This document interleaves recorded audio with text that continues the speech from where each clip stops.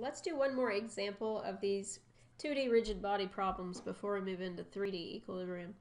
Now here what we've got a metal arm and it supports these two loads right here. We have F1 and F2. We've also got this cable CB. Now that cable can only handle a maximum load of 1500 newtons before it fails. What we want to do is we want to find the maximum loads for F1 and F2 if F1 is double the load of F2.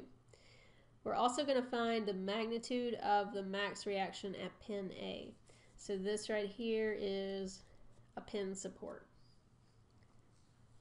What's our first thing we want to do? That's right, free body diagram. So let's draw the metal arm. All the forces are acting on that. And let's put F1 and F2 first. Those are the easiest ones. So we've got that. You can put the distances on here if you want. Sometimes these distances kind of complicate the drawing though, but we'll put them on there anyways. Now we've got F1 and F2. What else do we need? What about the cable? Which way should that force be? Remember, a cable always pulls. It doesn't ever push. So it wouldn't make sense for the cable to be going this direction, right? We wouldn't want it pointing into the metal arm. It should be pulling up. Right, so we got CB. Let's call it that. And then lastly, we've got this pin. Now remember what the pin does. Holds this in place, but it still can rotate about the axis going through the pin. So it prevents translation in the X and Y directions, but allows rotation. So here we'll have AX and AY. And again, I just assumed those directions. Right? Don't spend a lot of time trying to figure it out. Just assume your directions. Go forward from there. Alright, so now we've got this. Let's go ahead and what we're looking for, we want F1 and F2. Let's look at our equilibrium equations. I'm going to say to the right's positive. We've got AX, it's in the positive direction. And then we've got this CB over here. Now we need to find our angle because we've got the X component here and then you've got that Y component right there. We need this angle. We can find that using this triangle. If you use that triangle, you'll get an angle of 36.87. So just use the arctangent of 3/4.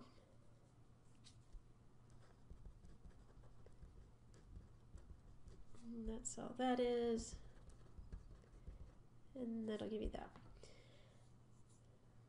Alright, so now that we have this, we can find our X component for CB. And what do you think we should plug in here? You think we should just leave it as CB? No, because we know the maximum load it can support, right? It's 1500. So instead of having this be an unknown, let's go ahead and put 1500 in there. So let's have minus 1500 cosine 36.87. And we can use that max value because we want to find the maximum loads. Okay, that's all we have for X. Set that equal to 0. Notice AX is your only unknown, so you can solve for AX.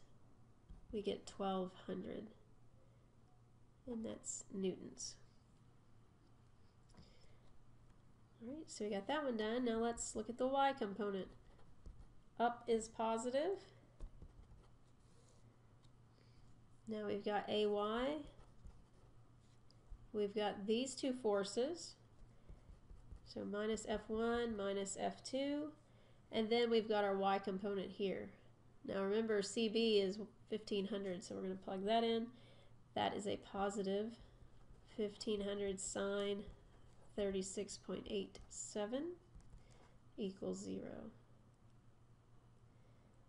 All right, and let's call this equation 1. Now if you look here, it looks like we have 3 unknowns. Now can y'all think of a way to simplify that where we wouldn't have 3 unknowns? we have a relationship between F1 and F2, right? If you look up here, F1 is equal to 2F. So let's go ahead and instead of F1, we'll have 2 times F2. Right, so keep that in mind. Now that limits us to 2 unknowns here. Right, so hold on to that equation, come back to it in a minute. Now let's look at a moment. Counterclockwise will be positive. And I need to figure out a force. Or not a force, I need to figure out a point where I want to find my moments about. What do y'all think would be a good point? Remember, you want the point that has the most unknowns going through it. Alright, so here, there's not really one choice that's better than another. You would want to either pick this point or probably this point. I guess you could also pick this one, but I would say one of these. I'm going to go ahead and pick B. So this one up here. And when I do that, I get rid of that unknown there. Okay. So now, let's find our moments about point B. Alright, so AX. AX has a moment about B. And the distance that we need is going to be, change colors here, we need that distance right there. Right, so now if you think about that, how would we find that? We know that this is 30 degrees. This length here is 2.5. So that means our moment arm distance is going to be 2.5 sine 30, because that'll give us this length right here. Okay, is that positive or negative? That's going to be a positive rotation about this point, because if this thing was free to rotate and I'm holding onto this, that force would push it that way, which is counterclockwise. Now let's look at AY. That has a moment also, because it's a distance away from point B. Now the distance I need for that is this. What's that distance? That distance is going to be the 2.5 cosine 30. All right. Now we have that distance. Is that positive or negative? What do y'all think? It's going to be negative. Because again, if you hold on to this and then imagine how it would rotate with this force acting on it, that would rotate that middle bar up that way, which is clockwise. Now finally, the last force we need is this F1.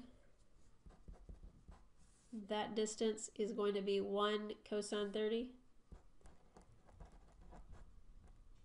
Is it positive or negative?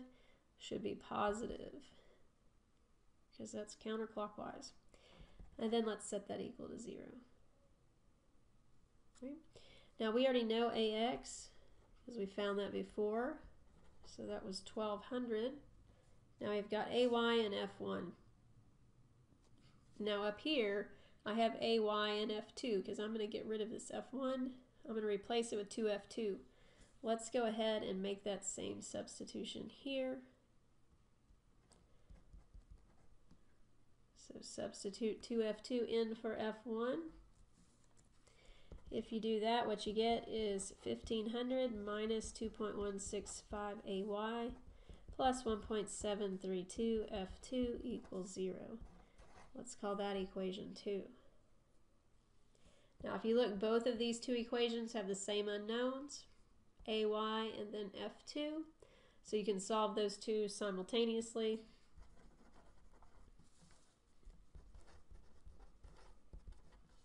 Then if you do that, when you solve, you get AY is 1272.06. That's newtons. And then F2 is going to be 724 newtons. That was one of the things we wanted. Once we know F2, we can get F1. F1 is twice the value of F2. So that gives us 1,448 newtons for F1. And we want the magnitude of the reaction at A. So our magnitude of the reaction at A, we need to find AX and AY. We have both of those. Here's AX, here's AY. So A then, you'll just find the magnitude. So 1,200 squared plus 1,272.06, square that.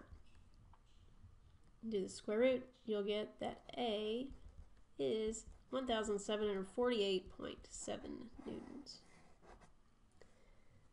Okay, so that's what you get there. So hopefully that was a useful example. Kind of shows you how to go through the process and work through everything. All right, one more thing I want to point out about a fixed support. We haven't had a fixed support in the examples. We'll get to those when we do the 3D ones. But just in case you see one on 2D, if I were to tell you that this was a fixed support right here instead of a pin, you would draw a couple moment on here. And then that couple moment would be added in to your moment equation.